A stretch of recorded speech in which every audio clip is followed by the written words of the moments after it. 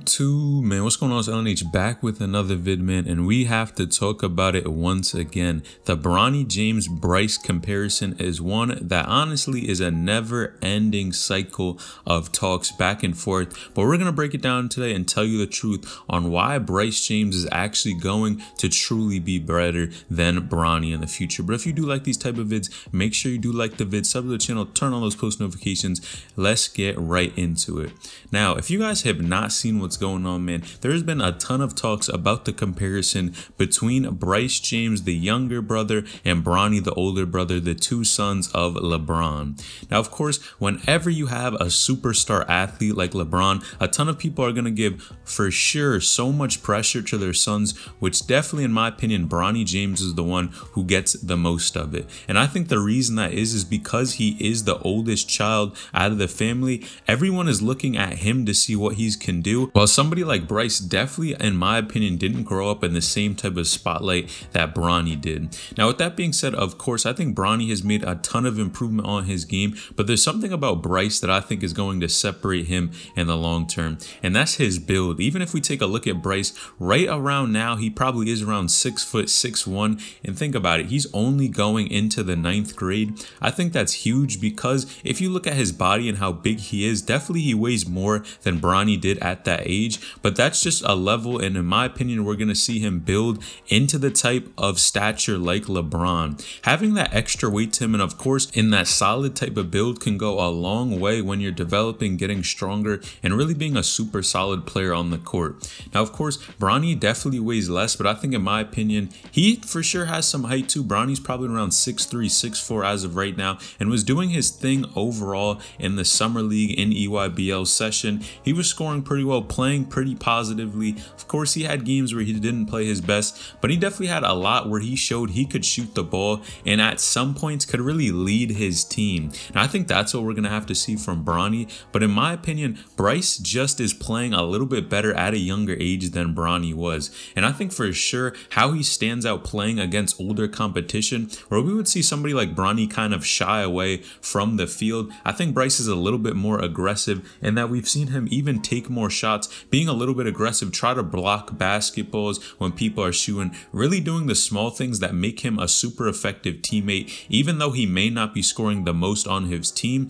And of course, that's natural when you're playing against older competition. Now, in fact, Bronny did also play against older competition when he was younger, but I really don't see it being the same as the way Bryce is playing so well. Now, I really think pressure just does go a long way in this type of situation, and for sure, every single move that Bronny does, whether it's with the situation with him and Larsa Pippen or whatever was going on, if he was DMing somebody, dropping a comment on somebody's photos, Bronny's name was in the spotlight immediately, and he had to go through a lot of these mistakes that I think somebody like Bryce would already be able to learn from his brother and not do. And the fact that them two probably train with each other at point in time, that's only going to make Bryce better and closer to what Bronny's type of talent is, if not make him better at a younger age and overall be a better player than Bronny. Now, it's one thing to weigh a little bit more than Bronny, but it's another thing when you're able to move on the court pretty athletically like Bryce is able to. And I think that's what separates the two.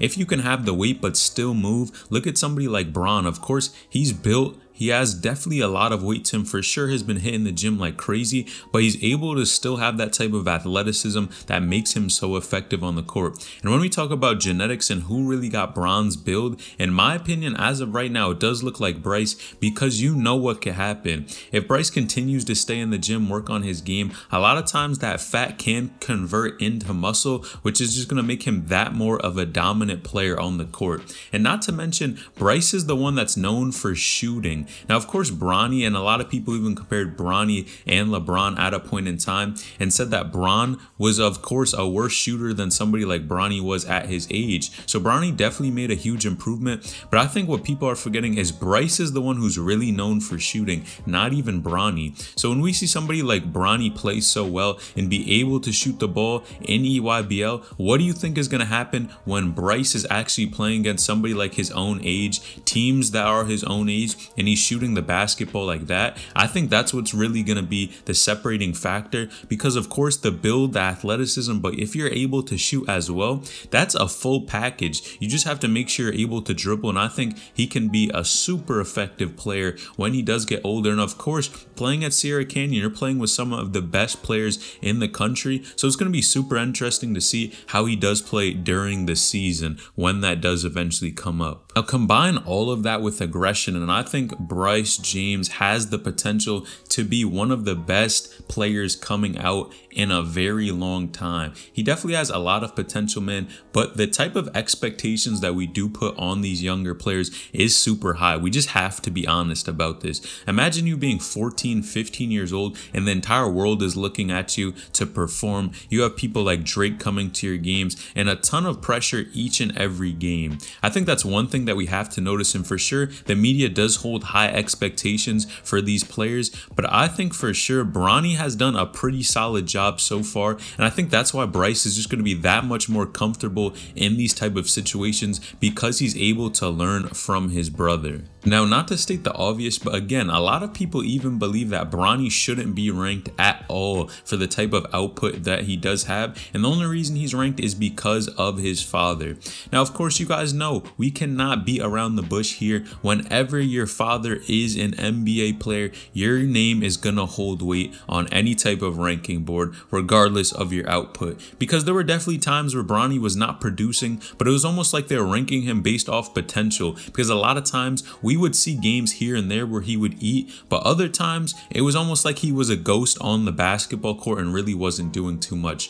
Now, in my opinion, I think he can be an excellent player moving forward, but man, somebody like Bryce, I think he just has more pieces at a younger age that can make him more of a dominant player. But you guys know, on the other hand, people do continue to keep saying that somebody like Bronny James is actually going to be one of the best, if not the highest ranked player in the country when he becomes a senior. And that's a bold statement from people, NBA vets Gilbert Arenas, Brandon Boston. Those are bold statements, but when we take a look at it, Bronny James has definitely done a ton to improve, but I honestly don't think he is there yet. Now, we even see people like Zaire Wade, of course, get compared to his father, and I think that's only natural when you're the son of an NBA player, but I think this can actually be used as fuel, unlike what a lot of people say. Now, people think these are bad standards that we hold to these younger players, but this can also be a good thing and cause you to work harder and meet some of those high expectations that people do have. Imagine if somebody's comparing you to somebody like LeBron. How much harder do you think you're going to work on your skills in your game to try to get to that level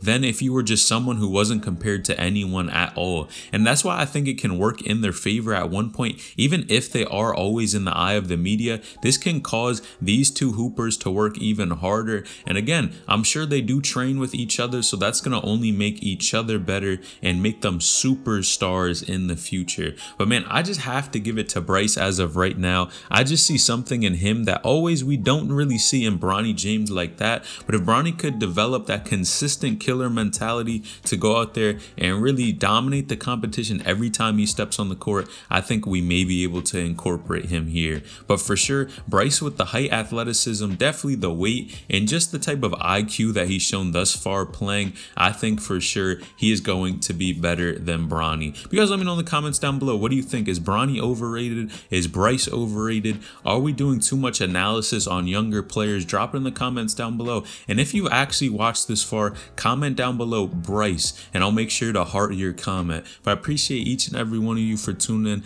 Let me know. Drop down any video suggestions you do have as well. But I appreciate each and every one of you. Selling each of them out.